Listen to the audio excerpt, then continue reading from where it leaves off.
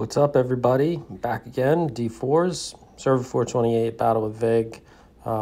Today we're gonna do, really do no Vikings, nothing to do. I think I got one monster here. We're gonna talk about monsters, and we're gonna talk about gathering, and we're gonna talk about becoming efficient and getting the most you can back out of really rallying and gathering. So set that for everybody here real quick. All right. So when it comes to monster generals, right, there are really 5 I would put into a category of important. And depending on what's important for you, you can make those selections. You can have a variety of them. You can use them as mains. You can use them as assistants.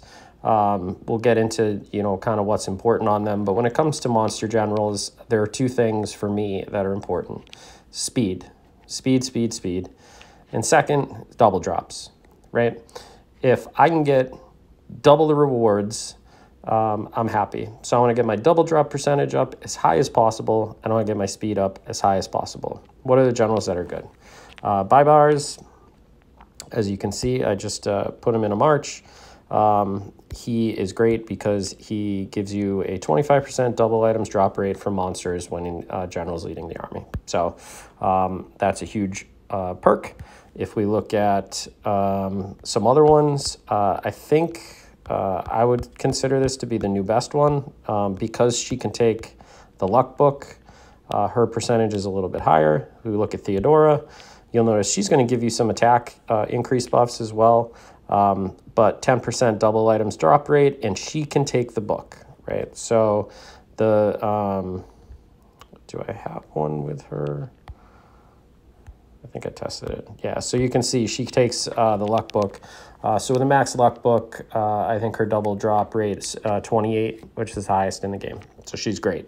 Again, it's like, do I want to invest gems into raising her when I've got a bunch of buy bears already set up? Probably not. Maybe that'll be a project down the road, but definitely saving her. I think she's great. Cleopatra is another general you can get from the tavern. A little less double drops rate, but she's great. And then the other 2 are Nathaniel Green. He's going to be great because he reduces stamina costs. So it would just be awesome if you could put him as an assistant because he's going to save you some stamina. And then my single favorite general, I actually use him as a main. I've invested pretty heavily in him because he's fast as shit, is Hugh Bing. Right, there he is. All right, so what you'll notice here is he reduces troop marching time by 20%. So again, throw him in as an assistant, fly to wherever you're marching, things will be great. So when it comes to these generals, the biggest thing that you want to cultivate for is leadership. Why is that? March speed, right? So we talked about it before. Get your march speed up, get your double drop rates up. And we talk about gear. I think it's important on all your monster generals that you have a ring, whether it's the Fearless King's ring or the Courageous Dragon ring. They have high double drop rates for monsters. I had set these up before. I think I got forged high enough to do dragon rings, which are, I think it's only 2% higher. I think it's like 28%. So it's like not worth it for me to reinvest for that extra 2%. But again, if you have at least 2 of these King's pieces on here, look at that. March speed, 15%. We look at the boots, March speed, 25%. We look at the spear, March speed to monsters, 50%, right? So if you'll notice, all of my monster generals, my 5 buy bars, and Hugh Bing, sorry if I'm mispronouncing that, they all have those 3 pieces. Again, you can do the dragon's gear, get a little bit higher percent. Maybe you're using this as like a main monster general. If you want to, some effective ones for killing monsters, Ethelflet's really great. I don't know what I have for gear on her. I don't really use her. But she has some great specialties and some great monster stats. Caesar, also phenomenal. As you start to open specs on these, they have great some debuffs for monsters, right? So, you know, when it comes to monsters, that's, I think, kind of the best options. When we look at books that we want to place on them, you know, I'll use Bybears for like really big, like your Mirror 5 or that D16 that we just killed. Basically, you know, I'll use them as an assistant. So I like to have the March size book on there. And again, March speed, monster March speed, right? We're going to fly to get there. So what we'll look, oh, I don't think I did it. The other thing that you need to make sure of when you're hunting monsters is make sure that you have your March speed to monsters on in your Monarch gear. And then I know I don't because I didn't switch all this over, but Civ Treasure, get over to this thing, March speed to monsters. And again, what you'll see here is guy that marches fast, right? So if we go over here, let's just find, we'll kill a B7 right now. We won't rally it because people make fun of me. We're going to use QB. We're going to watch, right? Flies. So he's going, you know, 50 kilometers in 15 seconds, 10 seconds, whatever that is. I think you can cover like 200 kilometers in a minute. So you can start traveling a pretty long distance. And, you know, what we notice here is if we go in and look at reports, oh, damn it, only got one. But because I got the double drop ring and I got, you know, the luck book, you know, I was able to get a double drop on that. So more often than not, I'm getting doubles. That's great. All right. So the next thing that we're going to look into is gathering. You know, I've kind of cannibalized my gathering channels. I don't think I've gathered since K35 released. I was great at gathering when the game first started. It allowed me to grow and really do so organically. You know, when you're first in the game and you're small and you don't really have the ability to kill these huge monsters, I think gathering is really important. What's the biggest thing that helps with gathering? Korea culture, right? Get your main sub-city to a Korea culture, get as many Korea sub-cities as you can. It's going to bring home more resources when you gather, and that's huge. The other, Jindiak, right? Brings back 40% extra from world map and 20% from Alliance resource spots. So she's the best. Constance, I believe, is helpful as well. I think she's pretty good.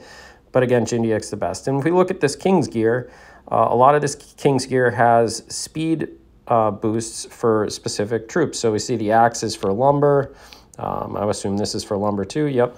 The Courageous King's leg armor is for lumber gathering speed. And then you'll notice I have her with a lumber gathering book on there, right? So when I was doing it, you know, Jindiak 3 was my lumber gatherer. And then we turn around and, you know, we go to another one here.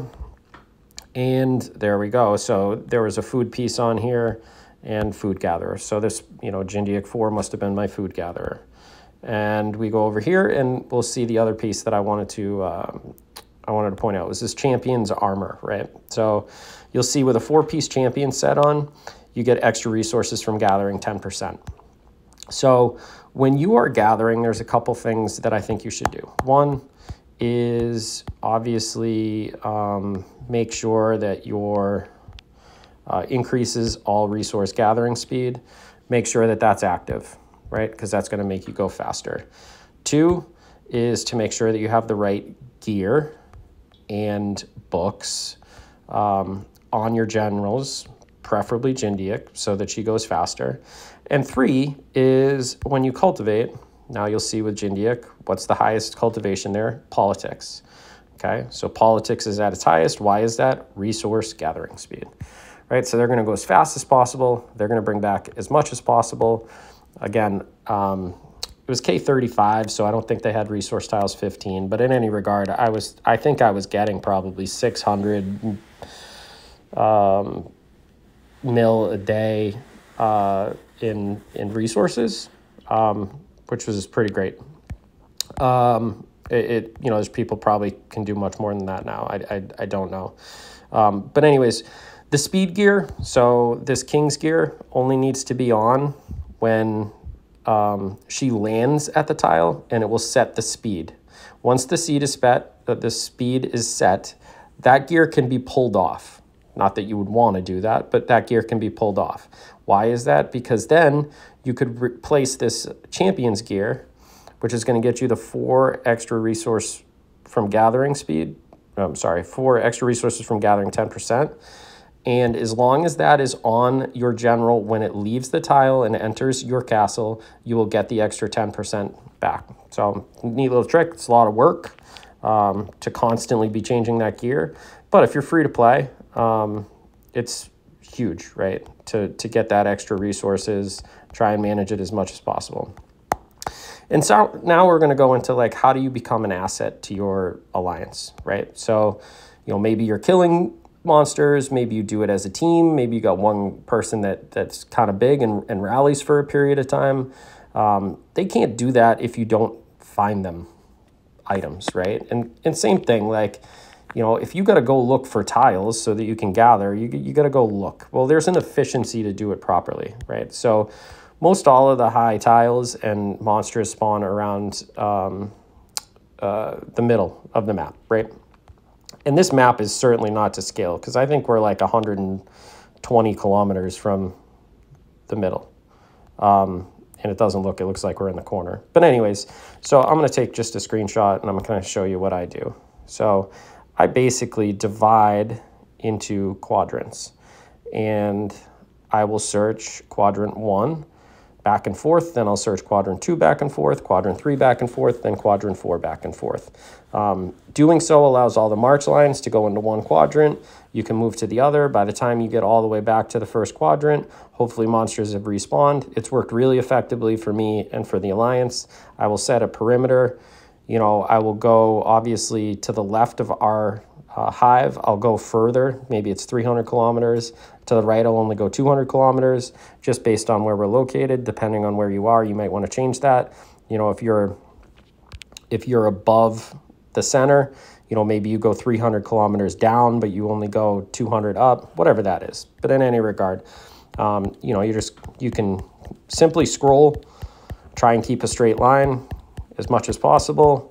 Go left till you get to, whatever that is. You'll see I'm at 250 right now. Let's say that's where you want to go to. You scroll up and scroll back. And you're not going to miss much. You're going to cover most of the map. You can find stuff, start rallying it, share chords in chat, whatever you have to do. There's a little trick I learned. I find it more effective because I can do it much easier from an effort level. Is if you use the teleport button, your castle will float, right? It's asking me, do I want to go here? Nope. I'm going to take my castle and I'm going to start scrolling it. So if you see here, I can scroll to the left. I can change the speed at which I go at. I can go a little bit slower. I can go a little bit faster, but it's so much easier to stay in a straight line. Anything that I see, I can stop and post. When I want to go up, I'll go up. I'll start going back in the other direction. Again, you can go at whatever speed you want. It's going to allow you to see it without having to swipe 400 times back and forth. If there is something that you find that you want to rally or you want to post, you just stop, share it, pick back up, start again. So hopefully that's helpful for you. I find it to be very helpful.